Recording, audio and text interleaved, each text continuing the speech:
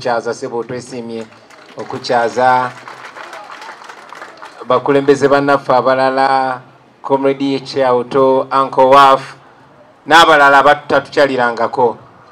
It's such a pleasure to host you today. We are privileged, and like most of the speakers have mentioned, we hope this is just the beginning of this noble collaboration for the sake of the people of Uganda. Thank you very much for being here today. Our religious leaders that are present here, we don't take it for granted. Over a week ago, we wrote to all the top religious denominations, inviting them. But maybe my senior leaders will speak to that. Naye mwebale nnyo kujja, mwebale butatirira mazima, mwebale nnyo, mwebalire ddala. Mbadde nyumya ne Dr. Besigye wano, ne munyumiza ku baluwa Dr. Martin Luther King gye yawandiika ng'ali mu Birmingham prison. Era mu baluwa eyo yagamba nti abavubuka ab'ebiseera ebyo baali batandise okwekuba eddiini olw'enneeyisa y'abannaddiini mu biseera ebyo abawagiranga abazungu okunyigiriza abaddugavu nga beefudde abatakiraba. Kyannaku ti oluvannyuma lw'emyaka egisukka mu 6 we are going through the same. It would be very easy, it wouldn't be shocking for you, ladies and gentlemen, to see religious leaders camping either at Muhoozi's function, the man responsible for abducting our people, or on Damlira's function, or on Anita's Amongo's function, etc. But here we are praying for real people that are missing.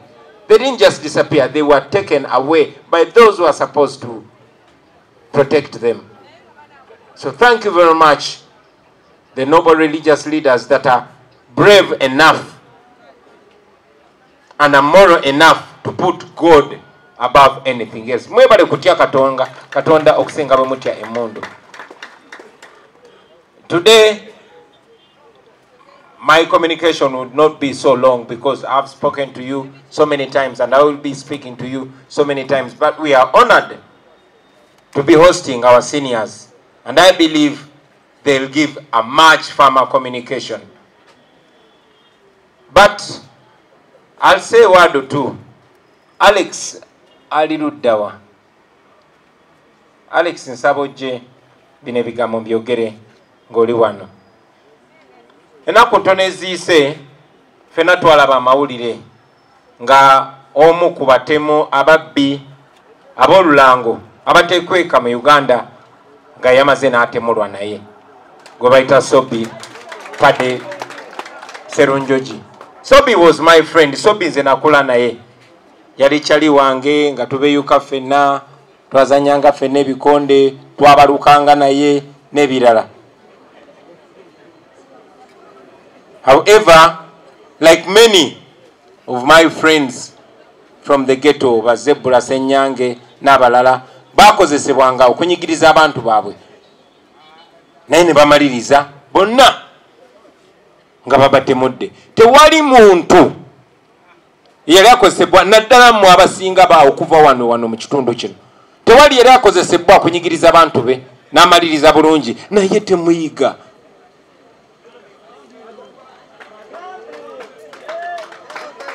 When Kassim Ouma came to Uganda for the fight that never happened, nasinkana Kassim Ouma, naye waliwo omwana bokisa gwe yajja naye, nali simanyi, yanze ebbali, nanyumiza n'angamba, nejjaja Bobi, bwe bampita mu ghetto ebiseera ebimu.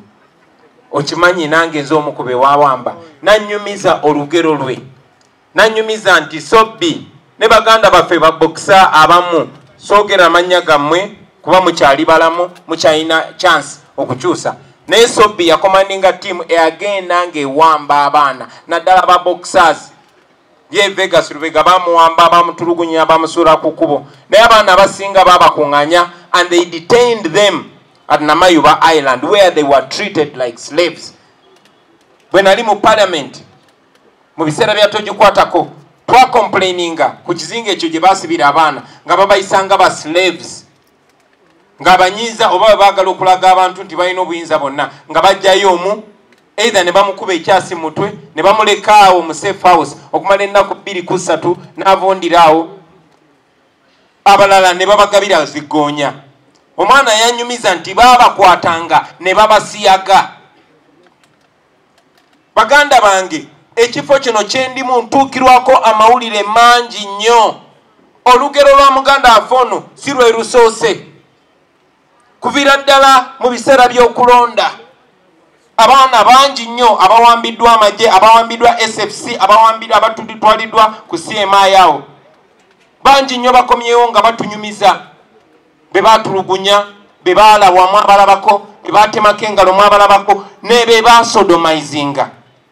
Be baali ebisiyaga. My brother, oli muzira. Oli muzira. Kubanga olina confidence eyogera ebikolobero bye bakoze. Kubangi nnyo babakolako ebikolobero. Ne kubanga bamanyi abantu batyo okwogera. Abakyala bangi nnyo babarepinze era nkakasa nti Alex kavuddeyo nayogera ku nsonga eyo. Bangi mugenda kufuna confidence okuvaayo mwogere ku nsonga eyo. Never feel ashamed. Temuswalanga. Era ku kino ekiseera, I want to encourage everybody to support our brother Alex. They attacked him. They sodomized him. They attacked his dignity. But they cannot touch you, my brother. Waliwo omuwandiisi omu yagamba basobola okukolako ekintu kyonna kyonna. Naye amaanyi gali muggwe engeri gy'oddamu, engeri gy'orespondinga. Balowooza bagenda kujjako obusajja bwo, balowooza bagenda kunafuya, tebasobola kujjako kitiibwa kyo. Basobola n'okujjamu eriiso, basobola n'okutta. Naye bakutta basigalawo n'omulambo gwabwe. Ekitiibwa kyo obeera nakyo. Ffe tukumatira, tukuwa ekitiibwa. Era tugenda kuwa ekitiibwa olubeerera. Mwenna mumanyi nti olwa standi yange n'okuwakanya ebisiyaga emyaka gyonna egy'obuvubuka bwange newankubadde ate nze nabiwakanyanga mu ngeri ya kibuli kubanga nagambako nti babatte n'obatta. Mwalaba bwe nali nkola interview ku BBC ebungereza nga nzize ebungereza nga banzikiriza okudda ebungereza oluvannyuma lw'okunsiba emyaka 10 nga siddayo. Era ne bambuuza ne bagamba wadde sikkaanya nabo naye siwagira kubatta. Mwabalaba abasajja ba M7's bonna nga bakibukira Bobi Wine yawagidde ebisiyaga, Bobi Wine yawagidde ebisiyaga. Naye mubamanyi abo abasajja kye basiba ku muntu kye basinga okukola. M7 atuyita violent because he's so violent that he wants to find any justification of unleashing violence to us. M7 atuyita ba tribalist, naye tuli ba tribalist. Twawasa mawanga gaffe, mikwano gyaffe bali mawanga gaffe. Ne kubanga kyakola kati M7 ayagala nnyo tusaako ebisiyaga kubanga yenkola yaabwe. I want all of you to research. You have your phones, mugende ku YouTube munoonyeka documentary kibayita A Silent Genocide, a brilliant genocide.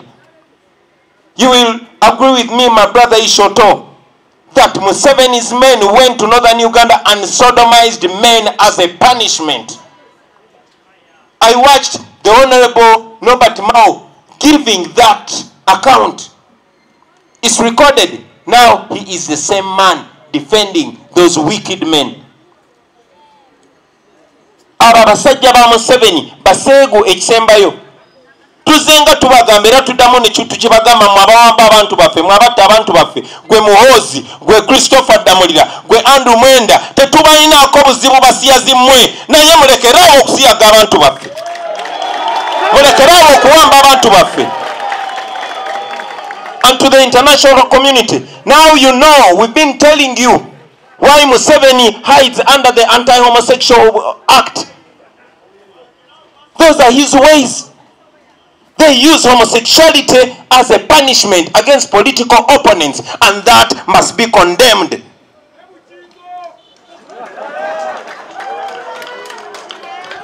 I'm very glad the Lord Mayor mentioned it, that we are going to use every legal mean, national and international, to make sure people get justice. Aba abasajja abaseegu abali mu uniform y'amagye, aba abasajja abaseegu abali mu offices, no wanda mubalaba nti bakuumibwa mundu.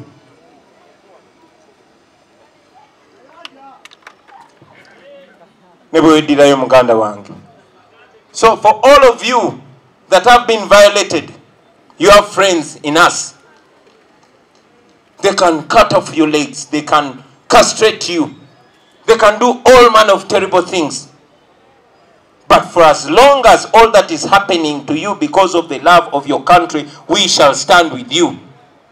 Si asose banji baseba ngamba era nkakasa kati batandise okufuna confidence bajja kuvaayo balabise mu 7 muveeyo mulabise mu 7 ebyo nze babingamba dda omwana oyo nga yakavaayo yasooka n'agaana okwogera na buli muntu yajja n'ayogera nange n'agamba fada bankoze kino ne kino ne kino ne kino ne mugamba lwaki tovaayo n'obyogera n'agamba bantisiza okukunzita ne muzzaamu amaanyi n'afunalo naye n'agamba ensonga yange ey'okubiri nyinza okuswala abaana ndaba batya nyina omukazi wange era nenkimulekera ne mugamba bona oba ofunye confidence wonna wooliviirayo n'oyogera amazima tujja kuyimirira naye ensonga eyo nagibuulirako muganda wange Honorable Mathias Mpuuga nagibuulirako ne bakulembeze bannange abalala bamanyi abo abaseegwa ababeera mu CMI ekisajja ekimu bakiyita Isa abalala mujja kubamanya.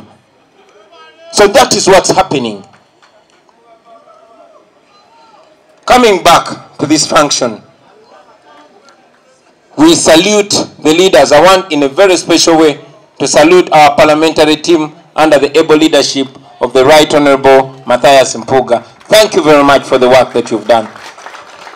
Thank you, friends, for making sure it's because of you members of parliament and all our elected leaders that we are here today, and we don't take it for granted. Thank you for the fight on the floor of parliament. Thank you for the guidance. Thank you for keeping the team together. Let us keep together. We shall win.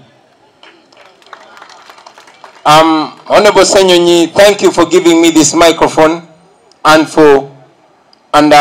Madam Deputy Mayor, thank you also. Nsaba munzikirize nkozese guno mukisa kuba sitera gufuna